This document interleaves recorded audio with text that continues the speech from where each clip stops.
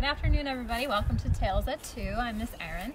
Thank you for joining us again this afternoon. Hopefully we've got some return guests. New guests, we welcome you as well to our Tales at 2. For anyone that hasn't been to this before, it's every afternoon, weekday afternoon at 2 p.m. We're doing some little educational programs to kind of get you guys thinking about nature and hopefully not feeling crazy inside your homes if you're stuck there. So Cedar Run, currently our nature center is closed. Our hiking trails and our wildlife housing area do currently remain open, as well as our wildlife hospital. So we still are open to input wildlife should they need some help. So today's topic is Build-A-Bird Part 2. So if you all saw our stream yesterday, we were talking about Build-A-Bird Part 1, which was beaks of birds. Today we're going to be talking feet. So we're going to expand a little bit on what we learned yesterday. So if you didn't see yesterday's live feed, you can go back and watch it as a repeat on our Facebook page or also on our YouTube page. So today we're going to be talking about the adaptations that birds have with their feet. So yesterday we learned that birds have lots of different types of beaks depending on what they like to eat. So if they're a bird that maybe likes to eat fish, they're going to need something that's going to help them tear that fish up. If they're a bird that catches insects, they're going to have like tweezer type beaks to help them get insects out of logs and into trees and things like that. So today we're switching it over to feet. So as you guys can maybe picture in your head, there's lots of different kinds of birds. They all have different types of feet depending on what they do with their feet. So in the case of some birds, they might be using their feet to run. Some birds might be using their feet to climb the sides of trees. Some birds might be using their feet to help them catch their food. So their feet are kind of like tools or shoes that we maybe have as humans, right? You're going to wear your sneakers if you're going running. You're going to use your flippers if you're out in the pool. You're going to use your sandals if it's a hot day and you're walking on the beach, right? So our birds are going to have feet depending on where they like to live and what they do with their feet. So if you saw our feed yesterday, I showed you lots of different tools and we tried to figure out what different tools are like beaks. We're going to do a similar thing today with the feet. So I'm going to start off with hopefully an easy one for all of you. So I'm sure some of you guys, especially our kids out there, may have some flippers that you wear in the pool, right? So what kind of bird maybe would have a foot that's similar to a flipper? It's got a lag sometimes. So I'm sure maybe some of you maybe are guessing and maybe you haven't gotten to type it yet. Our friends, the ducks, are the guys that are going to have the flipper feet. So they're not the only ones that are going to have feet that are like flippers, but they are the ones that everybody seems to know that have their webbed foot. So their foot is built to help them when they're swimming in the water. Lots of other birds like to swim in the water and they're going to have a similar foot to a duck, right? But these feet are going to help them not only to swim, but if they're a duck or a type of bird that likes to dive under the water, they're going to help them be able to do that a little bit easier too. All right, let's try another sort of easy one. So this one isn't necessarily a foot, right? Not something that a human would wear on their feet, but a fork. What type of bird might have a foot that's similar to a fork? Weird one, I know, right? No guesses? All right, friends. So our raptors, our birds that like to catch their meat with their feet, are going to have a foot that's like a fork. On their feet, they're going to have really sharp claws called talons, and those are going to help them hold on to their food so they don't lose it once they catch it. So lots of birds are meat eaters. Some birds are going to catch their meat maybe with their beaks, right? But the raptors are the guys that are going to catch their meat with their feet. So their feet are going to be a whole lot like their fork, helping them pick up the food that they want to eat. All right, kind of a strange one. Back scratcher. What kind of bird might have a foot that has a scratcher? That they'd maybe want to scratch in the dirt and do things like that. You guys are being quiet again on me today. So lots of ground birds are going to have feet that scratch. So they're going to use their little claws on their feet and their feet that are pretty strong and can move really easily to help them to dig in the dirt and find things to eat there. So maybe they're looking for seeds or little things like that. Maybe they're eating bugs, but they're going to use the little claws on their feet to help them dig under the dirt. So one that you guys maybe know is the chicken, right? Or some of our other birds that are going to be scratching are little birds like quail and turkeys and things like that. All right, next. It's definitely a lag. Someone just said chicken. I like it. But I think that probably came a few seconds ago. Now I've got my stinky sneaker. What kind of bird might have a foot that's like a sneaker? So it's making them run fast. It's not going to look like a sneaker, but it's going to act like a sneaker. It's going to help them to move faster running along the ground. And I'll give you a hint, and we don't have too many of them around here. The one I'm thinking of is a rather large bird. I'll give you all a second. My friend the ostrich. So there's lots of birds that like to run, maybe aren't the best at flying, or they prefer to run because they're better at it than they are at flying. So the ostrich's foot is going to be similar to a sneaker. It's going to be a big foot that's going to help them move quickly across the ground. Someone have a funny comment? Jim says roadrunner. Roadrunner. He would have one like that too. So any of the birds that are mostly using their feet to move rather than using their feet to fly are going to have a foot that acts like a sneaker. It's going to help them move much quicker. All right, this one is my snowshoe. And Miss Rachel told me I picked the wrong picture for this one. So a snowshoe is going to help us stay on top of the snow, right? So some birds may want to stay on top of the snow, and that's the one that Miss Rachel was thinking of. She was thinking of ptarmigan. Those guys live where there's lots of snow, so they want to stay on top of the snow rather than sink down. So having a really wide foot like a snowshoe is going to help us so you don't sink into the snow. But the bird that I was thinking of instead were wading birds. So the birds that go in the water and they wade through the mud. They don't want to sink deep down into the mud and get stuck. So usually they have really, really long legs and really large spread out feet. And the spread out foot is going to make it so they don't sink into the mud as they're walking around. They can move freely through the mud. Think about if you guys have ever stepped in an ooky mud spot, right? Your shoe might get stuck or get stuck in there. They don't want that to happen to their foot. All right, so if you guys can see, there's lots of different types of bird feet. Right? Not just the ones that I named for you guys. Right? So some of the feet might help the birds to climb. Some of the birds' feet might help them to swim or run.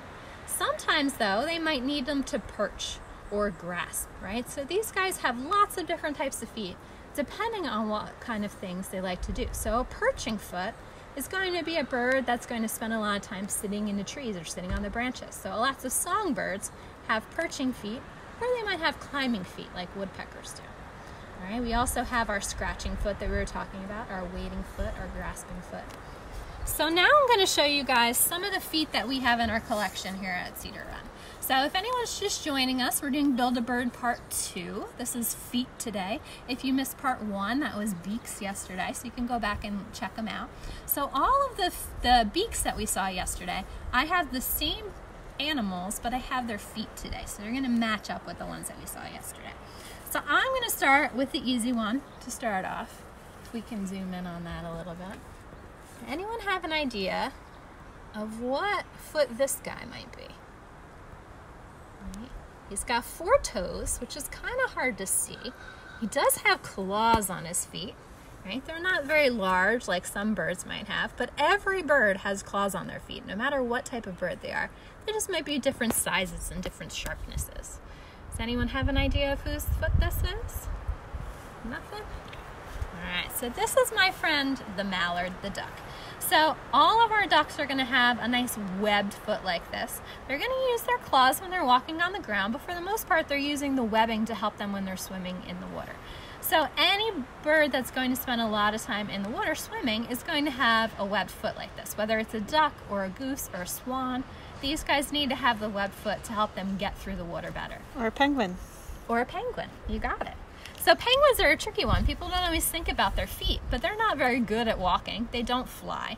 So these guys are going to have a swimming foot also because they move the fastest when they're swimming underneath the water. Good job, friends. All right, next one. I'm going to do this one. So, as you can see, compared to my duck foot, much, much sharper claws. And in the case of this guy, it's called talons. Right? His foot looks much larger and much stronger. Does anyone have an idea of whose foot this could be? Nothing yet. I'll give you all a second or two. So if you watched yesterday's feed, we saw this guy's skull yesterday. They said hawk or eagle. Oh, you're very close. This is my friend the osprey. So a hawk or eagle's foot would look almost exactly like this, but the way we really can tell the difference, at least when I have all our artifacts, is the very bottom of it is extra rough. So our friends the ospreys love to catch fish. So they don't want that wet, slimy fish slipping out of their foot. So if you were to feel this, and I know you can, I wish you could, it's very sandpapery on the bottom. So they're not losing that fish once they've caught it. All right, as you can see, they've also got really, really hooked talons. That's gonna help them hold better onto the fish too, sort of like a meat hook, so they're not losing anything along the way. All right, so our hawk and our eagle, their feet would look really, really similar, but less rough on the bottom and less hooked around, a little less mean and scary looking than this one. All right, so this one had talons. My next one also has talons, but he looks a little different, right? Is anyone seeing anything different about these 2 feet? Not yet. I think the lag is pretty strong today. It was yesterday too. All right, so this is another meat-eating bird, and they're another bird that's using their foot like a fork, right? They're catching their food with their feet. Somebody got it. Somebody got it? I said owl. Oh, you got it. It's the owl. So the owl's still going to have the talons, but the way to really tell the difference between an eagle or a hawk or an osprey talon and this owl talon is it's going to have feathers all the way down its feet. The only spot that doesn't have feathers is on the bottom, and down there it's going to be scaly skin instead. So the feathers on the owl's foot are an adaptation too. They help them to be quiet when they're flying at night, right? Their whole body is quiet. They have to make their feet quiet too. But it also keeps their feet a little bit warmer when they're out in the nighttime. Because even in the summertime when it's warm out, it's cooler at night. So it helps them maintain their body temperatures a little bit better. So this one is the great horned owl. So in New Jersey, these are our biggest owls, and you guys, if you've been watching our feeds, you probably saw our great horned owl Houdini a week or so ago. So that's how big Houdini's foot would be. So if you guys can compare it to my hand, it's a pretty good sized foot, and those sharp talons could definitely grasp and hurt me if he really wanted to, if he was a live owl, right? All right, we've got 2 more. This one was Miss Alexandra's favorite. So as you guys can see, comparatively, this guy's got a pretty long leg. All right, so in the case of these guys, it's not their whole leg, but it is a whole lot of their foot and their leg. So do we have any guesses on what this huge foot and huge leg, look, it's as big as my hand, might be from? Not yet. I'll give you all a second. Oh, someone said flamingo. Oh, you're very close. So we had flamingo when I was talking about the staying on top of the mud, right, with our shoe. So this one is a local bird. This is the great blue heron. And he's going to do the same thing that the flamingo does. He's going to be walking through the water, walking through the mud, and the long leg helps him do that, but the big wide foot helps him do that too. So he doesn't want to get stuck in the mud, so instead that foot is going to help him spread out his body weight so he doesn't sink. So if anyone's ever seen a movie where someone gets stuck in quicksand, right, they spread their body out to get out of the quicksand. These guys spread their feet out so they don't stick in the mud. All right. So you might also see that they have pretty good claws on their feet too. Right? So they're using their claws to protect themselves a little bit, but also to help them to move a little bit easier too. So for a bird that doesn't need too much protection because he flies away, he's still got pretty good claws going on his feet. All right, last one. So all the birds that I've showed you guys today all have 4 toes. Most birds do have 4 toes. There's some that have 3, and usually there's 3 toes in the front and 1 toe in the back. And that's going to help them keep their balance no matter what kind of bird they are. But sometimes birds are able to have 2 toes in the front and 2 toes in the back. Some might have it like that all the time, like birds that like to climb up things, and some are able to kind of switch. So if this was my friend the owl, he can have 3 in the front and 1 in the back, or he can do 2 and 2. He can move that 1 digit to wherever he wants it to be. All right, so this last one, he doesn't look like he's too mean and scary. He doesn't have a very strong claw. He doesn't have a very long leg. Says you. Comparatively. He doesn't have a webbed foot, but he does have a little bit of webbing if you can see it there. Does anyone have an idea of what this foot might be used for? This one's a pretty cool one. All right. So this one is my friend, the turkey. So if you guys joined us yesterday, you saw the turkey head, or the turkey skull, and I was talking about how the turkeys have sort of a utility beak. They can do a lot of different things with their beaks because they eat a lot of different things. Their feet are kind of the same way. They're using their feet to scratch, they're using their claws on their feet to protect themselves if they need to, and they're using them to run and to walk. So they don't have a very exciting foot maybe compared to our owl or our osprey, but they use their feet for lots of different things because they're eating lots of different types of foods. So that was our friend the turkey. Now my friends yesterday thought my turkey skull was a vulture skull. Right? The turkey and the vulture do look a lot like each other. My friend the turkey vulture, his foot is very, very similar to this. He might just have a different color foot and maybe a little bit sharper of his talons. All right, so we had a lot of different feet. So our friends that have the talons, they're going to be eating meat, so their feet are like that fork that we were talking about. Our friends that have the webbed feet are going to use their feet to help them to swim. Our friends that have long legs and maybe wide feet are going to help themselves so they don't step into something like mud or snow. And our friends sometimes have feet that help them do many different types of things. Does anyone have any questions? Yes. Awesome. Amanda would like to know, if owls are different sizes, are the feet sizes massively different or only a little different? Oh, that is actually a very good question, and I wish I would have brought one of our other feet with us. So this guy is the great horned owl. I said he's a very big owl. If he stood on top of this foot, he'd be about this tall, right? But depending on the size of the owl, like we have screech owls that see her on, they're about this big. Their foot is much, much smaller. So because they're a smaller owl, their foot is going to shrink down with the size of their bodies. Right? Their talons are on screech owls are still sharp, but they're not going to be quite as sharp because they're not catching as large of prey. But they still could really hurt you if they did grab you. Good question. And then Amanda would also like to know if the legs are real. They are all real. So anyone that has watched our videos before, we like to use artifacts. We like to use pieces. And these are unfortunately from animals that passed away. So they weren't killed for their pieces, but they're used as a teaching tool. Right? If I had a heron in front of me, he's not going to let you guys scope out his foot in the person, right? So we use a lot of artifacts and pieces from animals so we can teach you all better. So they are all real, yes. That's it. All right, friends. So thank you for joining us again this afternoon for part 2 of Build-A-Bird. Tomorrow will be part 3 of Build-A-Bird. So we still have one more part of the bird that is a good adaptation, tells us a lot about the bird itself. So we already learned about beaks. Today we learned about feet. Tomorrow we're going to be learning about different types of wings and what types of different wings do different things. So thank you all again for joining us.